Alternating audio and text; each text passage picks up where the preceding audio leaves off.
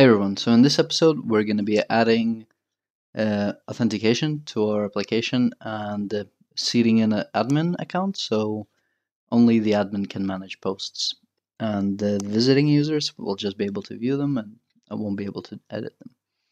So first of all, let's go into our startup. Let's go into our services and add default identity and identity user. Okay. And then let's add roles, identity role. Cool. And then add entity framework stores, and we use our DB context. So what this does is, right, it tells it, right, a default identity model. So this is the user model. So if we go in there and we see where it inherits from, we can see all this stuff, right? Well, basically all the properties that it has. And same for this role. A role basically means what role the user has. Is he an admin? Is he a manager? Is he just a normal user? Is he just an employee? You know, like it just basically specifies the authority of the user.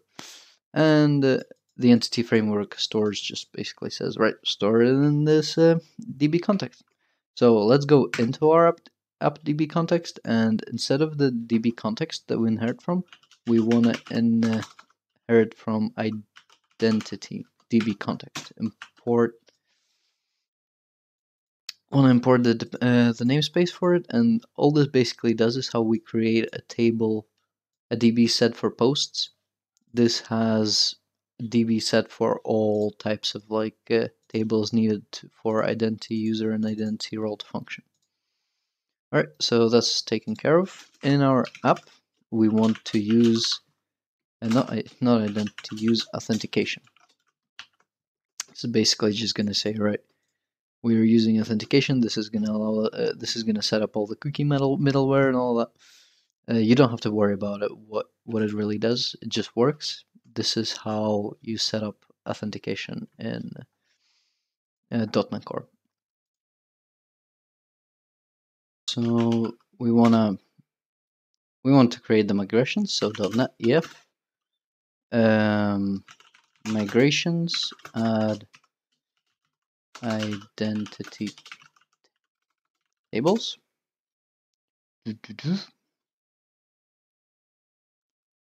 And .NET EF database update.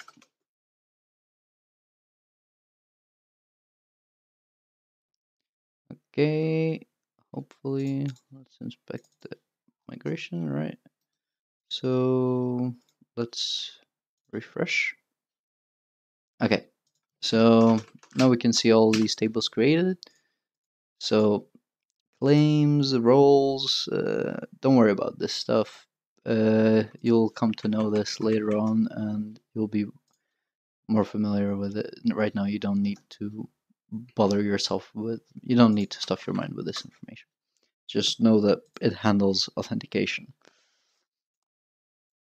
Right, so we have the authentication and we have the model. Now we want to seed the admin user.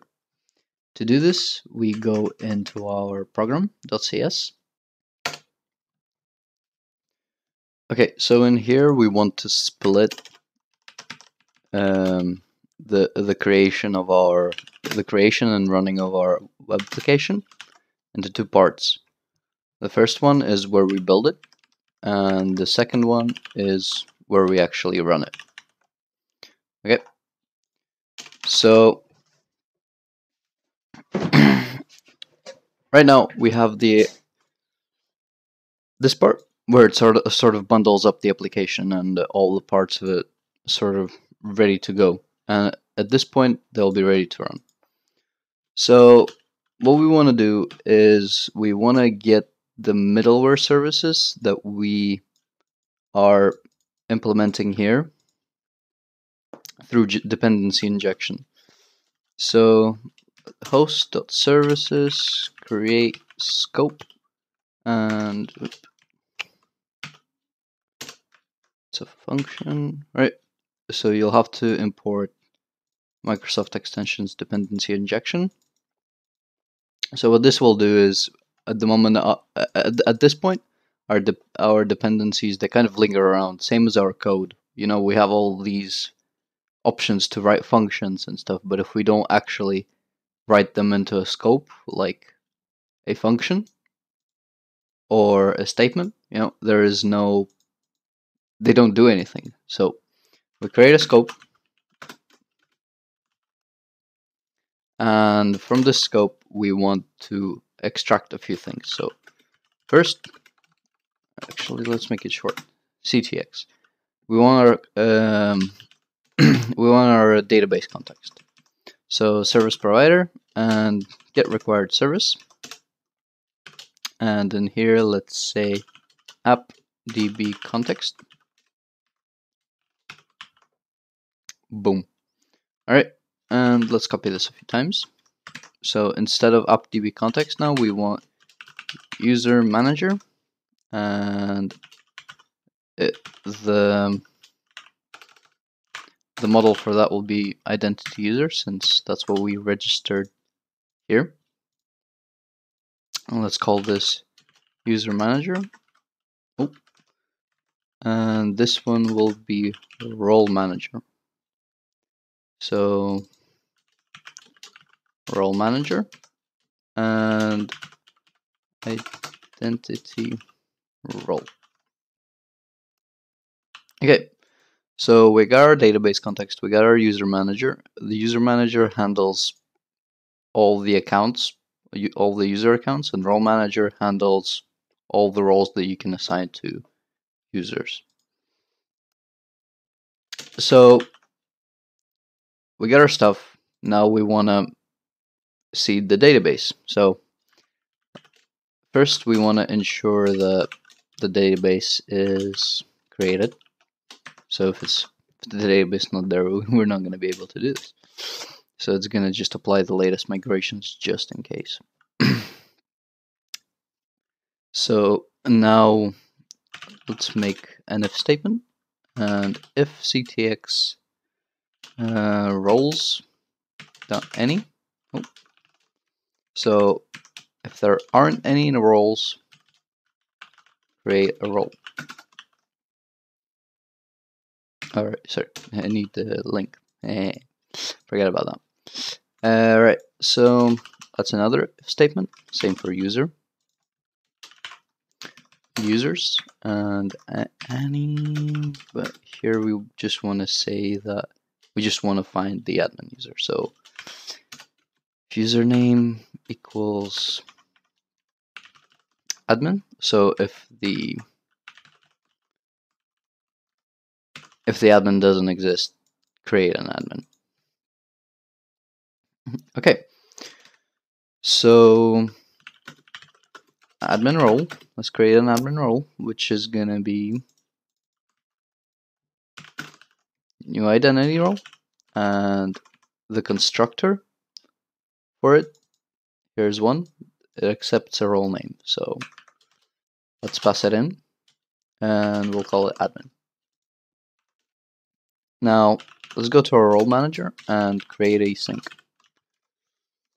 Okay, so in here let's pass our admin role. Okay, so this is asynchronous, but our main method is not asynchronous, so we cannot call await. Okay, it's gonna like highlight it, and it's like syntax error. So what we can do is we can get the awaiter and we can get the result, right? So get awaiter will be equals to putting await in front of it, and get result will be equals to getting the result. Okay, so we have the result here, and we're basically adding a role. So let's go ahead and do the same for our user manager. So admin user equals new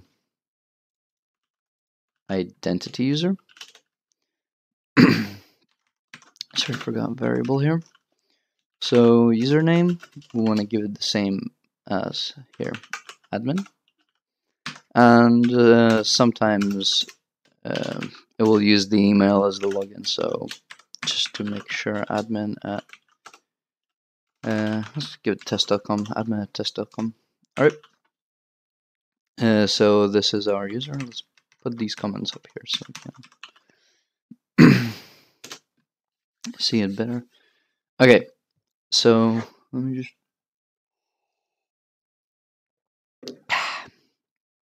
All right. So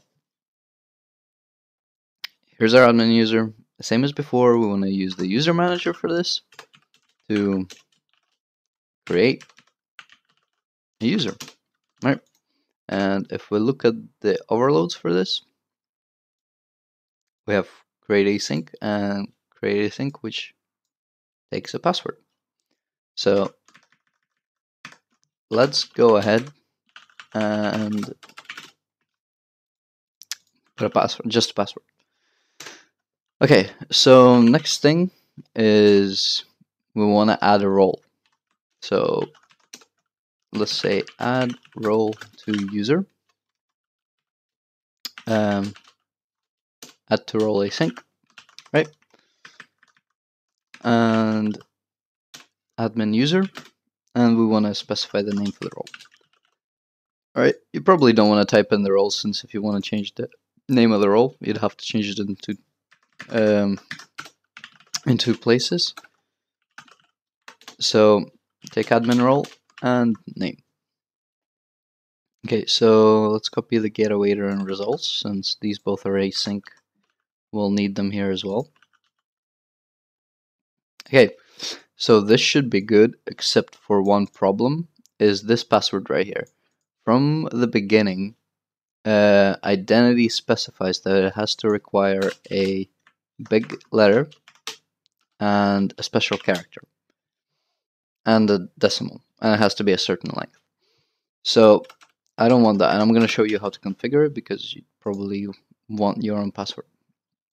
So here in our services, where we add our default identity, we want to add options.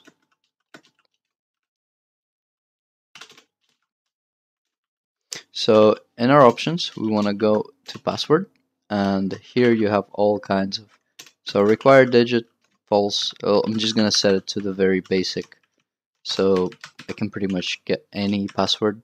So require unique characters, false. I don't want any, oh wait, no, that's not the one. Require non-alphanumeric, require uppercase, false. Require length, and here let's put 6.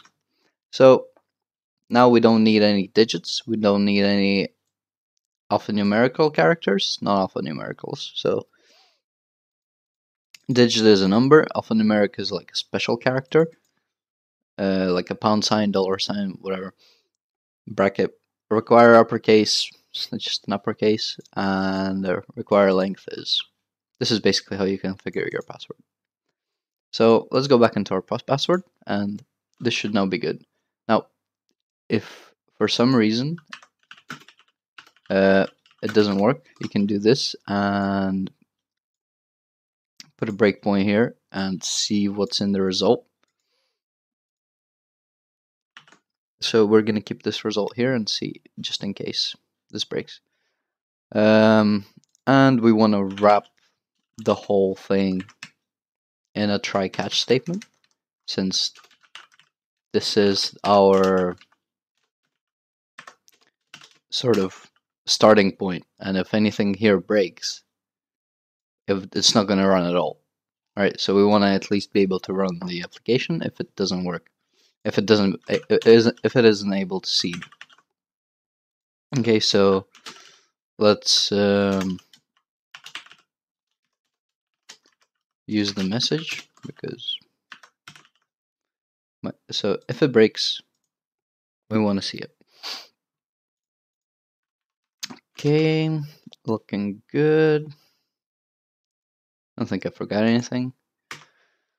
Let's run it, see what happens.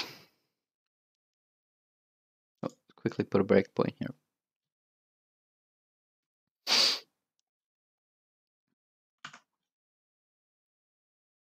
By the way, if you're trying to debug and it doesn't debug for some reason, you need to have this option here selected to debug. If you have it selected to release, that no break, it's not gonna break any.